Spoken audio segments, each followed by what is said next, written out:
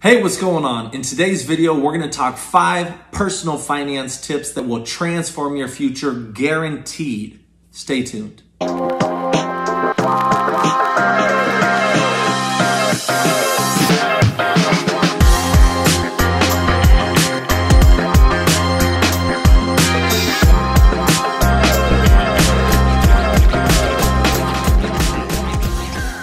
Hey, what's up? I want to make this video real quick. Last night we had some trainees over and we got on the topic of personal finances, and I wanted to share with you some of the advice that I gave them.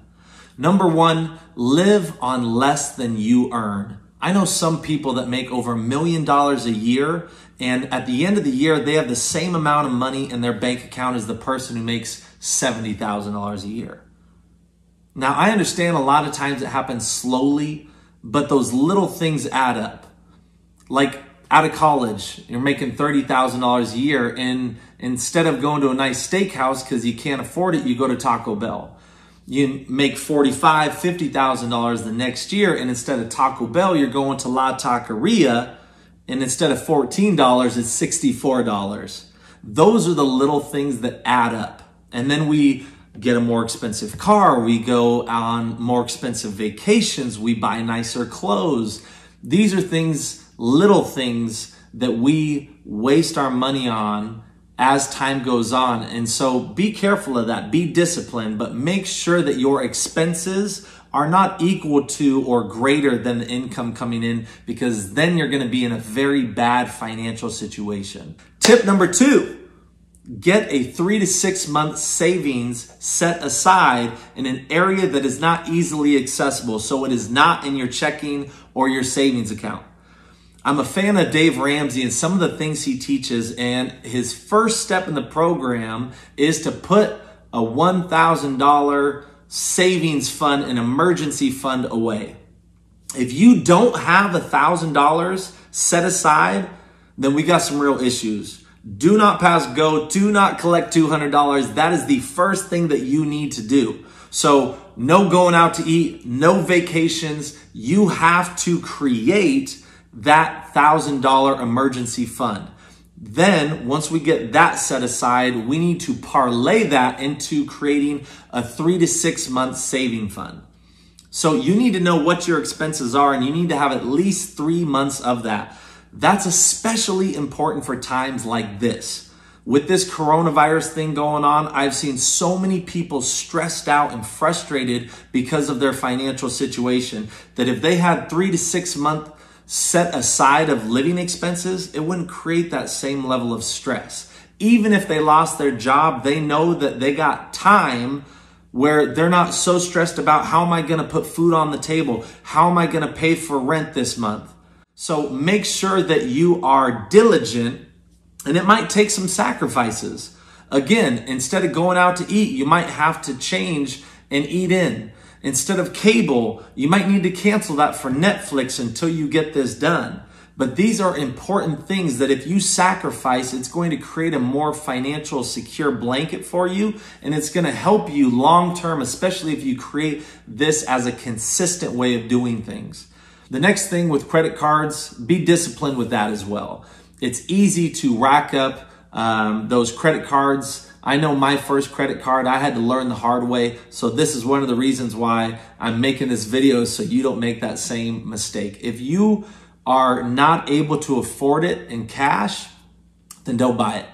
There's no sense in paying 15 to 30% more on your purchase just because you wanted some reward points or something that you could have waited for. That's why that emergency fund is there, is because if you really do need it, you can tap into that emergency fund. But don't use your credit cards if you're not going to be paying them off at the end of the month. And don't give me that you're doing it for rewards. It doesn't add up when you look at the pros and cons unless you're paying it off at the end of the month. Next piece of advice that I can give you is to track your income, your expenses, track your net worth on an ongoing basis. At minimum every quarter, but for those that are more dedicated, I would do it every month. It creates your awareness and your focus on what's going on and how you're spending your money. So you can look this stuff up on Google. You can find other places where they can give you kind of a template. But for me, in my Excel sheet, I have assets and liabilities, I have expenses and income, and I'm tracking that on a monthly basis so I can see that I'm moving forward and progressing. Now, at first it was painful, and for you guys it might be painful as well. You might not want to look at it, but when you start to see it month over month improving, it just creates this energy.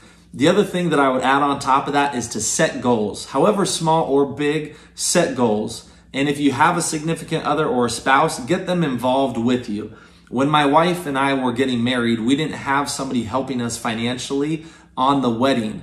And so we created this thermometer of what we wanted to save for the wedding. And we started filling it out as we put money into this savings account aside.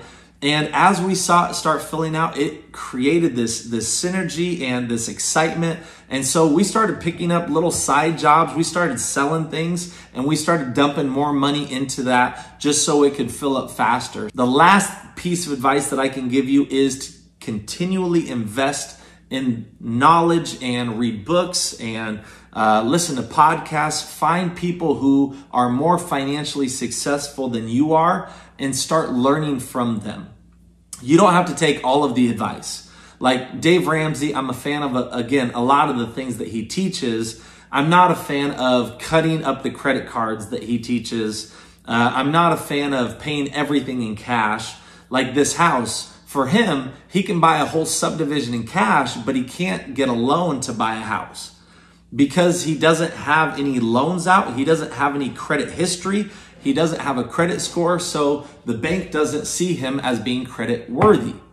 And that's something that is important. I want to be able to use OPM. What is OPM? It is other people's money.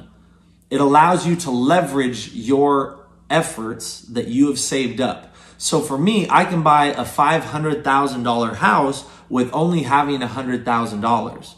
It allows me to leverage 5 times my money. I cannot do that with stocks. I can't buy $500,000 worth of stock with only $100,000. Same thing with Grant Cardone. I'm a fan of some of the things he teaches. He tells you not to invest and buy your own home because it doesn't bring you in revenue. Now, I would rather, for me, pay my own mortgage off than rather pay off someone else's mortgage. I've also seen my home value increase for all of the homes that I've had, and it has allowed me to parlay into other investments. We've refinanced it, and we've taken that and bought another rental property. So for me, I'm, again, a fan of some of the things that Grant Cardone teaches, but not everything. So continue to invest in yourself, continue to invest in your knowledge, and create your own formula that works for you.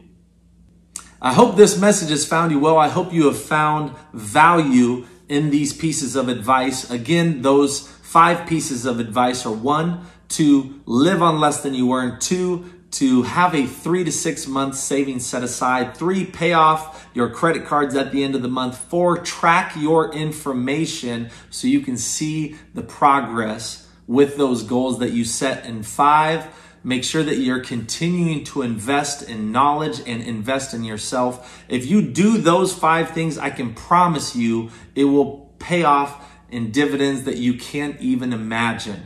Albert Einstein says the most powerful thing in the universe is compound interest. And this will create that compound interest effect. And the more consistent and diligent you are of doing these things, it will happen that much faster for you to have financial success. Let me know what your thoughts were and which piece of advice was your favorite. If you have others that we didn't talk about today, leave them in the comments section below. Have a great day. We'll talk to you soon. God bless. Be great.